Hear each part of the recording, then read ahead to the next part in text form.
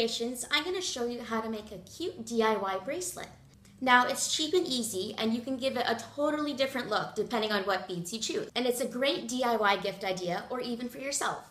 And I'd love you all to please subscribe to my channel as I post a video every Friday around 3 o'clock. So, let's get started.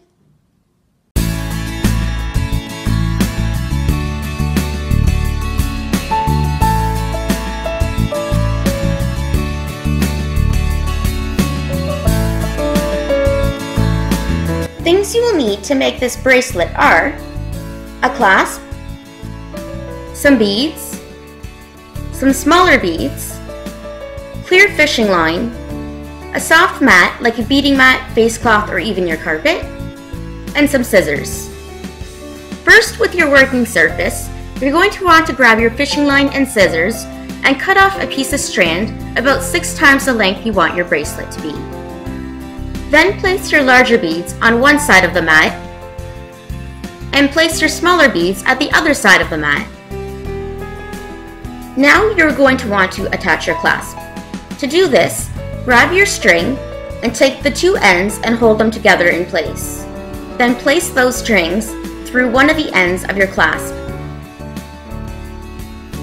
Before you pull all the way through, you will notice a hoop. Take those 2 ends you are holding onto and place them back in through the hoop to form your knot.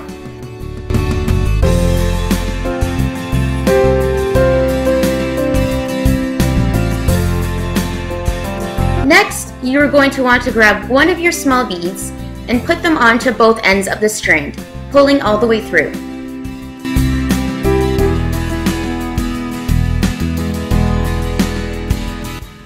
Next, you're going to need to do a little bit of simple math. Place your large bead in front of you on your working surface and your small bead beside it. You want your small beads to be the same length as one of your large beads. Place more beads if needed. 2 small beads are the same size of one of my large beads, so I will be using 2 small beads each time I use them. Next, place your amount of small beads onto one of the strands and pull all the way through.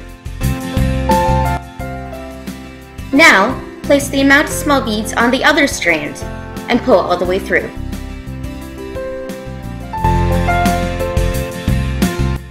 Now, to keep them in place, you're going to take one string and place it through one of your large beads. Then take your other string and place it through the same large bead in the opposite direction. Next, continue this process until you have reached your bracelet's desired length, adding your amount of small beads to each strand and crossing both through the larger bead.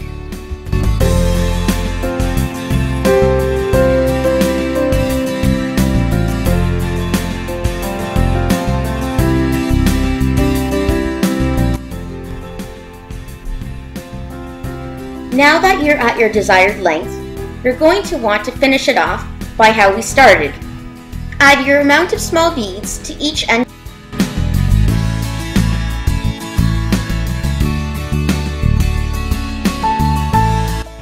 Then place one more small bead on both of your strands. And finally, you're going to want to tie your strings to the other end of the clasp. To do this, place one of the strands through the end of the clasp and then cross over the right string over the left and wrap it around it twice. Do this again by crossing the right over the left and wrapping around it twice. And lastly, place the 2 strands back into the last bead. Then with your scissors, trim off the excess string. If you wish, you can apply some beading glue to the knot to make it stronger, and you're done.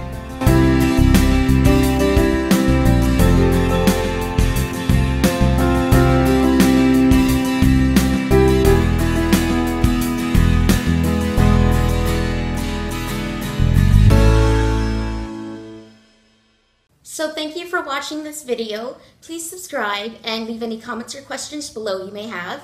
as well as I post a video every Friday around 3 o'clock. See you then. Bye.